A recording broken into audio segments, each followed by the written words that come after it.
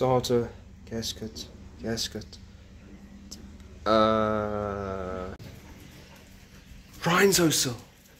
Shit.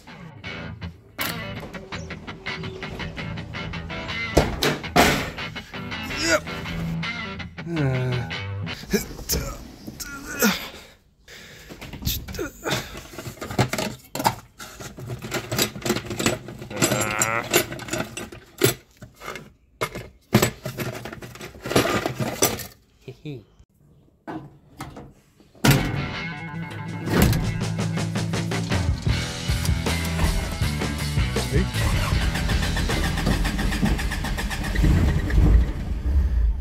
Come on,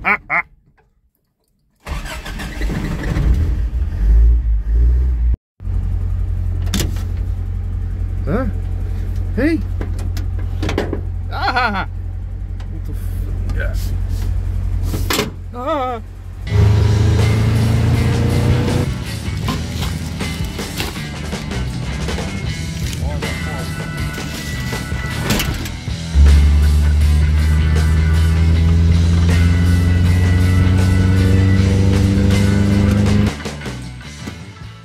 Now, before I put everything back together again, I need to make sure that all of these surfaces are clean, because obviously I do not want any vacuum leaks. I'm just going to start off by removing all of this, with some menorah blades. Now, I've gone ahead and cleaned up all of the other surfaces on the components, just so I can sort of figure out how to do it properly before I record it and explain to you guys how to do it. So you want to start by taking your little menorah blade, or rather your little razor blade if you don't have Gillette menorahs in your part of the world, and you just fold your little wax paper over the edge that you will be holding on, because these things are quite sharp and it would suck if you cut yourself. Then you want to start by just twisting it a little bit, put some tension on this part where it will meet with the material, and then applying slight pressure, keeping it at about, I want to say, a 10 degree angle against the surface. You just sort of scrape, almost like you're shaving. Taking extra care for this not to dig into the aluminium, because this steel, even though it's paper thin, is much harder than the aluminium, so it will dig in and it will ruin your surface. You start by doing that just to sort of remove the very worst of the RTV that is stuck on the surface. Once you are done scraping off the worst of it, you want to take your blade and hold it at a 90 degree angle compared to your surface. And you just sort of want to scrape at it. Just scrape at it. There's really no nuance or technique to it. You pinch it, hold it, and scrape it. And obviously try not to dig into the aluminium, because you don't want to leave any scoring marks. And then you just go at it.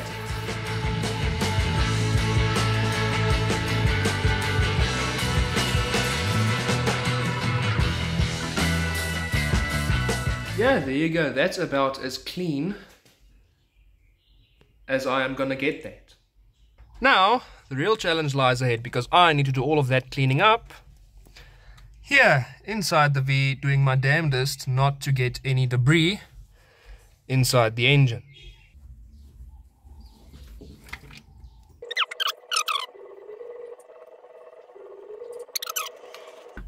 So, I'm sticking to my trusty menorah blade, but now I've also got a vacuum cleaner.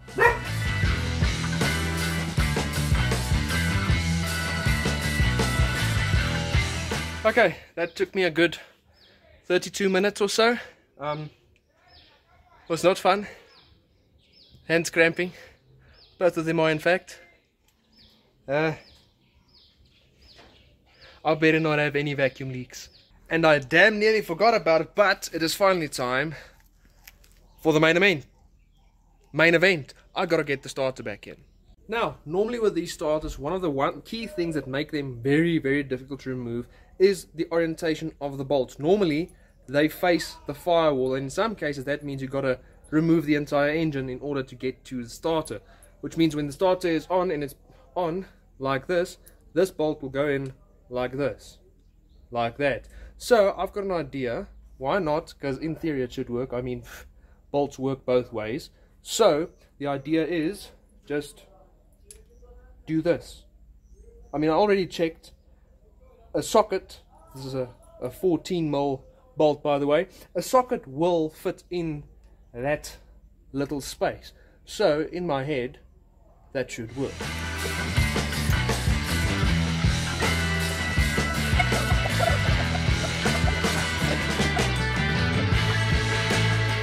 Now, due to that, I believe it's a water line, there's also a little harness going to the starter.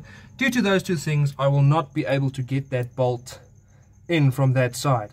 I'll be able to get this bolt in on that side, but something just feels wrong about the two bolts facing different directions, so I'll just put them back the way I took them out. Okay, so it turns out my little plan of turning the bolts around 180 degrees would not have worked in any case, because the starter is threaded, so you can thread the bolts into them, tighten them. The block is not. So if I were to flip the bolts around 180 degrees, I would still have a very much unfastened starter. So yeah, that would never have worked. Okay, so it is the next day, and first order of business would be cleaning up all the surfaces so that they are ready to get the gaskets on, or gasket and the RTV, because I couldn't find all of the gaskets. And to do that, you'll just need a shop rag and some acetone. And then it's simple, you just sort of apply the acetone to the rag, then, well, wipe down the surfaces. There's no way of explaining that, you just do it. Because the acetone just helps dissolve and clean up anything left over that you couldn't scratch off with the menorah blade earlier. And I'm going to stop recording now, because obviously you do not want to watch me wipe down aluminium with a red rag. That's boring. Okay, all the surfaces have been wiped down, surfaces on there as well, and look at all the gunk. There goes the rag. Look at all the gunk that's come off. This is just from wiping everything down once. I think I'm going to do a second pass just to make sure that everything is as clean as possible, but I'm going to use a fresh rag for that, just to make sure, obviously, that everything is as clean as possible. I do not know why I repeated myself there. And look at that, even on the second pass, the gasket surfaces were absolutely filthy. Some on this side as well. But yeah, good I did a second pass, and acetone does evaporate fairly quickly. But just to make sure, I'm going to take a clean, dry shop rag and just wipe everything down a final time, and then I can apply some Victorines. Now, I've already got my gaskets and everything close by, because once you've applied this Rindazole, you have about 5 minutes before you need to get everything assembled, because it starts to form a skin after 5 minutes, and then it won't work as well. So you apply it and then immediately need to start assembling, lest risk it not doing its job properly.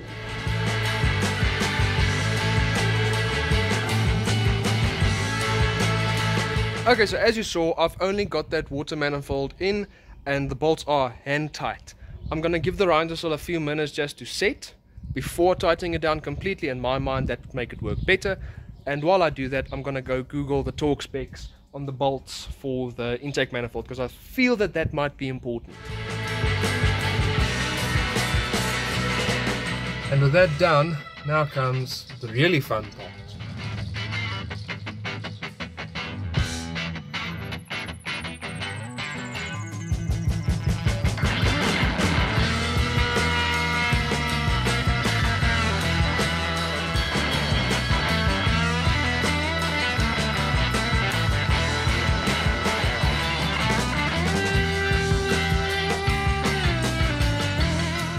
Now, before I go ahead and finally tighten all of this up, go through the final stage of torquing it down, I want to show you guys this.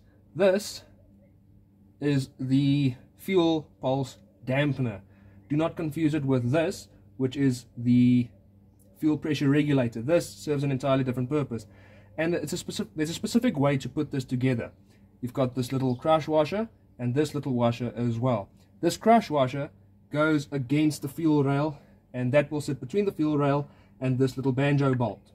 Now, I need to figure out how to get that done. So my idea is put that through there.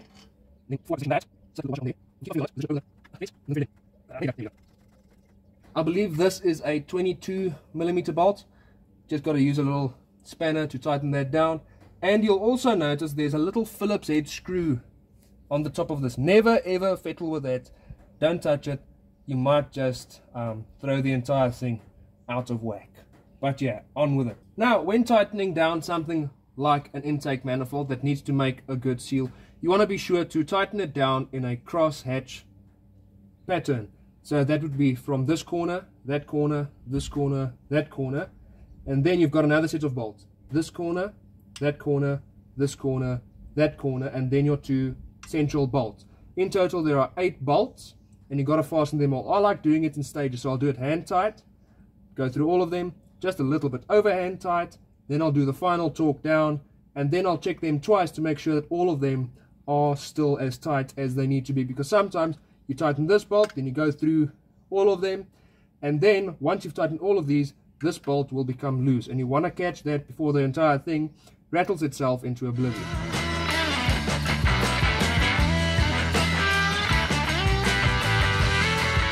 Now, the correct torque spec for all of these bolts on the intake manifold are 18 Newton meters of torque. We do not have a torque range that will do 18 Newton meters of torque. It's hardly anything. So I guess I'll just use the quarter wrench or this little T-wrench of mine, and I guess I'll feel them out and hope they are right.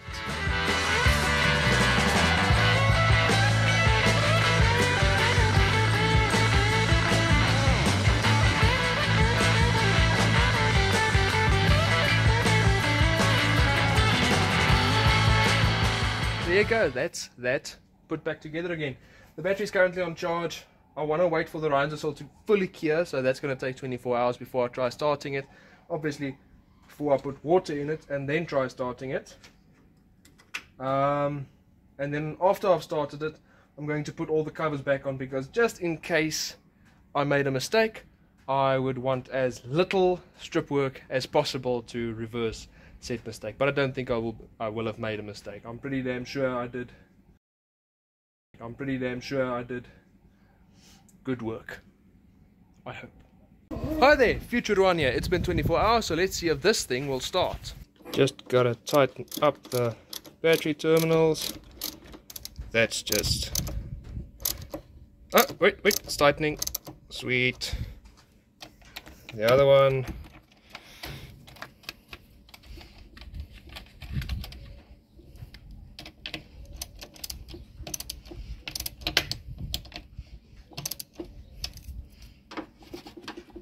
Yeah, that's tight. Okay. Let's get this.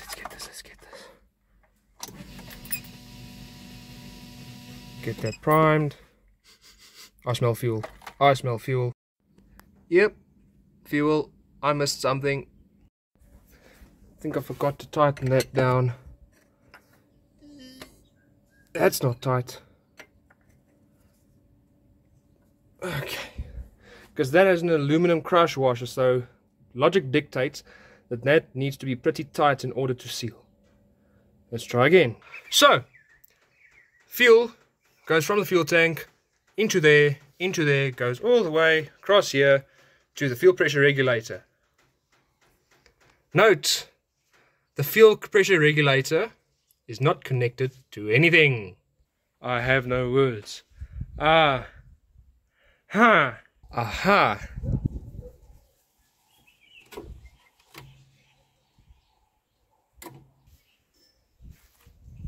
That's the fuel return line.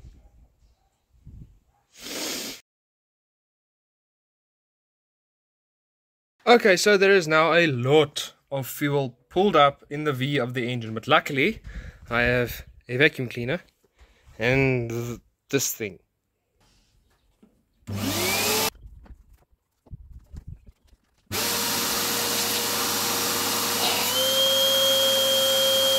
Okay, time for take 2. There you go. So far so good. Don't hear any leaks. Think I don't smell anything. All is well. Oh, for fuck's sakes. Okay. That's good.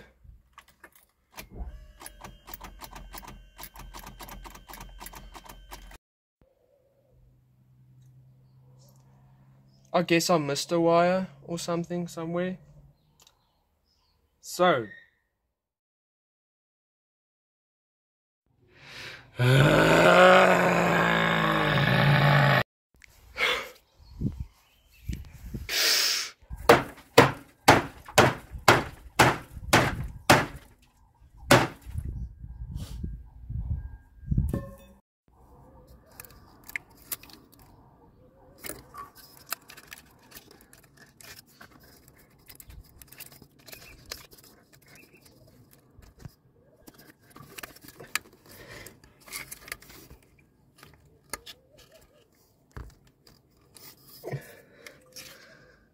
now I did not record me removing everything again because I wasn't very camera friendly.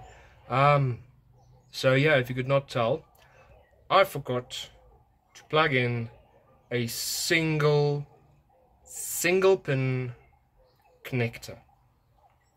Now I have to start all over and replace the intake manifold gaskets again.